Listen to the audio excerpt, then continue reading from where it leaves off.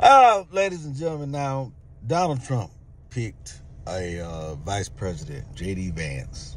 All right. Now, soon after that, some video footage surfaced of J.D. Vance speaking negatively about Donald Trump, saying he would never support the man and yada yada thus and so. This is exactly why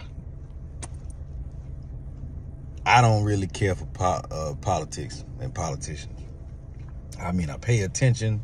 You know, it's like a necessary evil. You know what I mean? It's too much flip-flopping going on. Politicians say one thing, then you know they saying something else.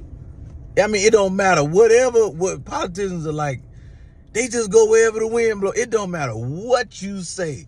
They just want you to vote for them. They don't give a damn about nothing. You could ask them. You could be like, hey, man, do you wear drawers?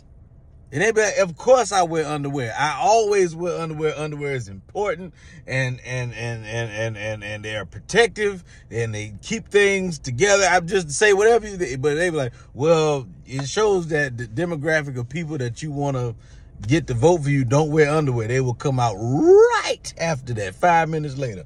I think everybody should have the right to not wear underwear. I'm not wearing any underwear. And, you know, trust me, I like my freedom. And you can't take my freedom away. And you have to pry my underwear from my cold, dead hands. And it's like, man, what the hell is going on? Every time you turn around, they just flip-flop.